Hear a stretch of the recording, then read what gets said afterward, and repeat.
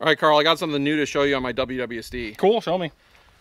I got Embus sights man, mounted to it. You can't change anything. We're stuck in the 1990s forever. So we've had a number of people asking how to mount backup iron sights on their What Would Snow Do rifles given the height of the carbon fiber rails we're using.